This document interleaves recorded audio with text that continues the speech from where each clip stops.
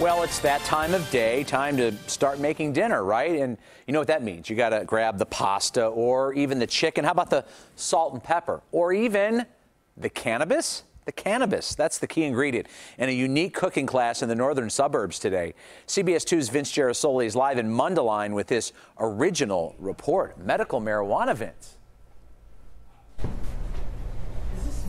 Rob, here at the Omega restaurant in Mundelein, they're busy putting together the finishing touches for tonight's seminar that, truth be told, sold out weeks ago. Now, cooking with cannabis might sound like the title of some comedy sketch, but it's not. If you have a real need for medical marijuana, cooking with cannabis can help you get the relief that you need faster for less money.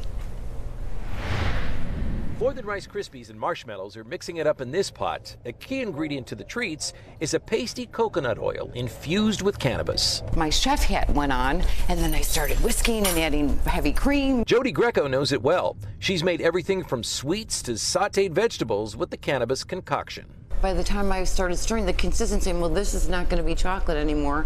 I think I just made a gelato. About 30,000 people in Illinois are approved for medical marijuana, but not everyone wants to smoke it. A lot of folks don't want that on their lungs, which makes good sense. A lot of our patients are pulmonary patients. To meet that need, the Clinic Mundelein, a marijuana dispensary, has developed seminars to teach patients how to infuse butters and oils with cannabis, ingredients later used in daily recipes. Edibles are much more body-centric, so when you're dealing with chronic pain and neuropathy, edibles do the job much more efficiently than smoking. A cannabis cookie can cost $20 at a dispensary, but patients can make one of their own for the equivalent of $1.60, a savings for patients because cannabis is not covered by insurance. I always equate it to if you're making your own dinner versus going out to eat. Jody Greco, who suffers from arthritis, lupus, and fibromyalgia, is also a trained chef. Cooking with cannabis has given her a way to express herself while relieving her pain. Being a chef, it's a lot of fun.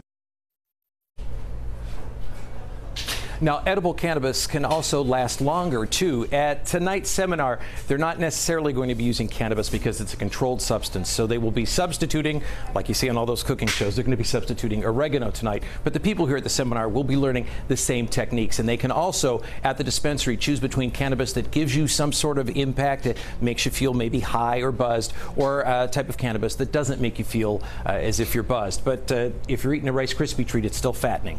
Reporting live from Mundelein, I'm Vince Gerasoli, CBS 2 News. You got that right. That's the reality check there. All right, but creative ideas. Thank you, Vince.